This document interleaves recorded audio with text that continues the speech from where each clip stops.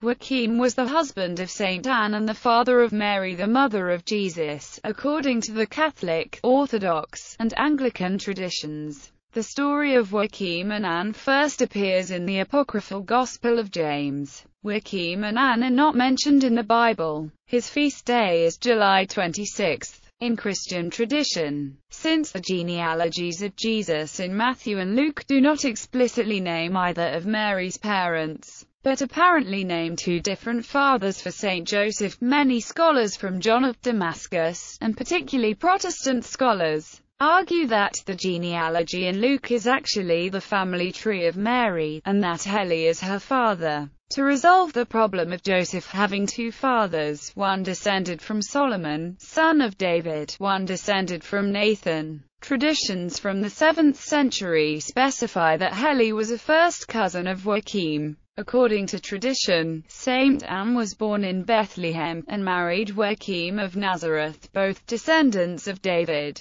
In the Proto-Evangelium of James, Joachim is described as a rich and pious man, who regularly gave to the poor and to the synagogue at Sepphoris. Tradition has it that the parents of the Blessed Virgin, who, apparently, first lived in Galilee, came later on to settle in Jerusalem. However, as his wife was barren, the high priest rejected Joachim and his sacrifice. As his wife's childlessness was interpreted as a sign of divine displeasure, Joachim consequently withdrew to the desert where he fasted and did penance for 40 days. Angels then appeared to both Joachim and Anne to promise them a child. Joachim later returned to Jerusalem and embraced Anne at the city gate. There was ancient belief that a child born of an elderly mother who had given up hope of having offspring was destined for great things. Parallels occur in the Old Testament in the case of Hannah, mother of Samuel. Joachim and Anne meeting at the Golden Gate was a popular subject in artistic renditions of the life of the Virgin. The cycle of legends concerning Joachim and Anne were included in the Golden Legend and remained popular in Christian art until the Council of Trent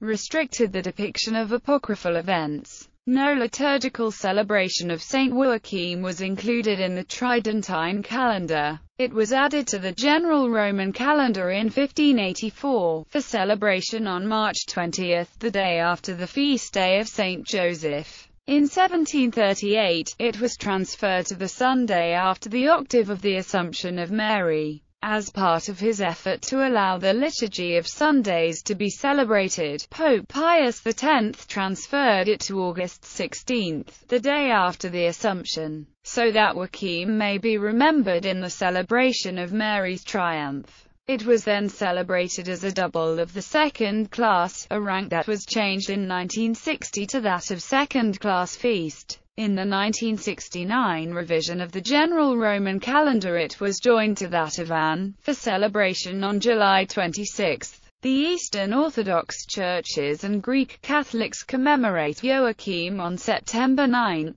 the synaxis of Joachim and Anne, the day after the Nativity of the Theotokos. Patronage. Saint Joachim is named as the patron of fathers, grandfathers, grandparents, married couples, cabinet makers and linen traders. Iconography. Symbols associated with Saint Joachim include a book or scroll representing linen makers, a shepherd's staff for the Christian word, and a basket of doves representing peace. He is almost always clothed in green, the color of hope. Legacy. The San Joaquin Valley, California was named after the San Joaquin River, which was given its name in the early 19th century by the Spanish explorer Lieutenant Gabriel Moraga. In Islam, the family of Imran is the third chapter of the Quran. Imran is Arabic for the biblical figure Amram, the father of Moses and Aaron, who is regarded by Muslims as being the ancestor of Mary and Jesus through his son Aaron.